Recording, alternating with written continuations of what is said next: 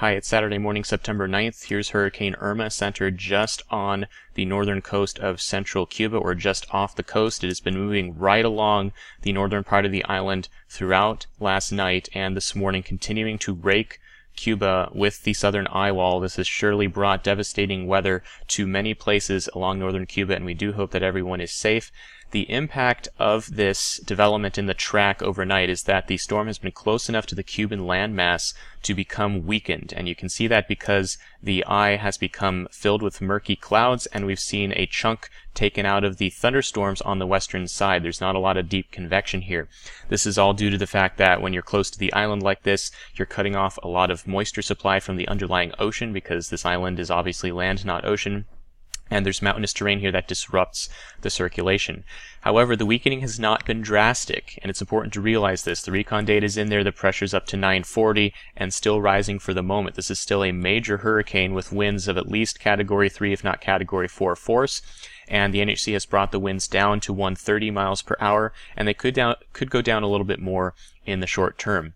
However, this is still a problem because normally, if you have a hurricane that's tracking right over Cuba, say over the central part of Cuba for as long as Irma has been near the northern coast, if it was further inland than this, it would come off and it would normally take a full day to recover once it's back over water. However, with Irma, we see that the core remains largely intact here. The eye has not moved fully inland, only part of the eye wall has moved over land, and this is likely to remain the case as the hurricane skirts the coast prior to moving northwest towards southwest Florida.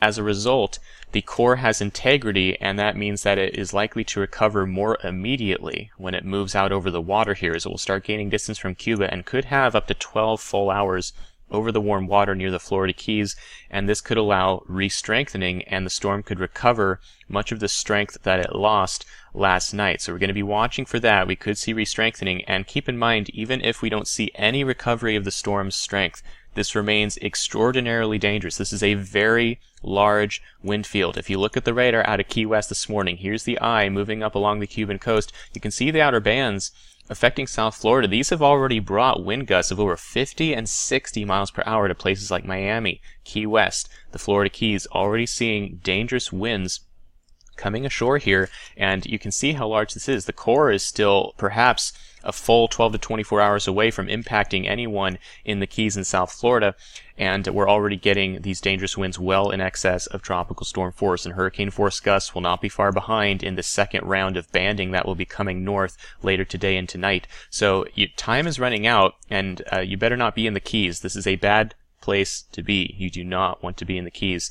And if you're in a surge zone anywhere in Florida, if you're in a zone that's prone to storm surge, you need to get out of it. Storm surge is the most life-threatening impact from these storms.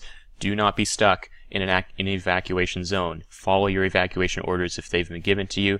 Flood inundation potential from storm surge is available on maps at hurricanes.gov, and you can see what risk your location is for storm surge inundation above ground level.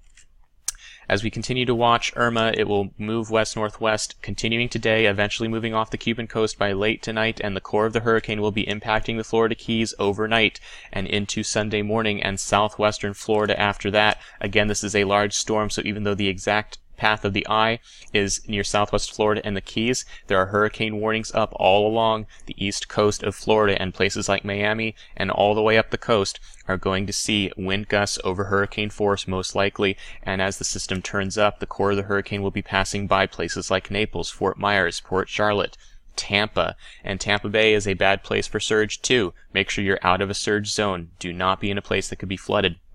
Make sure you're riding this out in a sturdy structure, and be away from the water. Water's the biggest problem.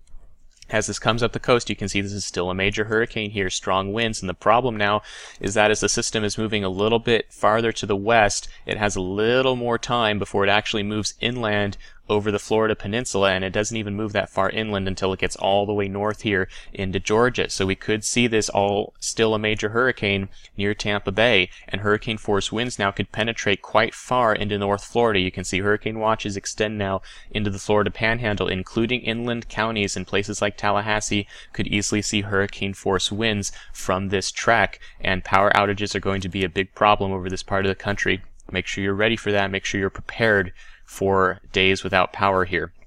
As this moves up into Georgia, the wind threat will decrease, and winds will likely decrease below hurricane force, although you could see hurricane force winds into southern Georgia, given the track now is closer to water up until the Florida Panhandle. But once you get farther inland, don't let the wind threat make you feel at ease. Power outages are still likely here over a wide area, as wind gusts over tropical storm force can easily knock down trees and power lines and can be a danger. So make sure you're ready for that. Heavy rain and the potential for tornadoes on the right-hand side are possible in this region of the country. And don't focus on just the cone here. You can see that the cone is this. This is just for tracking the eye of the hurricane. Forget the cone now. Just forget the cone. What matters is that the storm is large. You can see the wind field here. See this? See how big this is? That circle. It encompasses Florida, and it's going to extend outside the cone. Impacts here will extend over a large region of the southeastern U.S. Don't take this lightly just because it is going to be weaker in terms of wind. We are going to see the potential for storm surge impacts even along the northeast Florida and Georgia coastlines, and heavy rain, tornadoes, and gusty winds that can take down power lines are going to be threats well inland as this moves north. So do take this seriously, and please take proper precautions.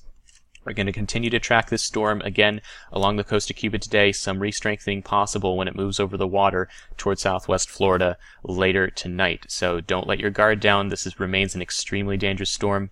Be safe, everyone. I'll have another update later today. That's it for now. Thanks for watching.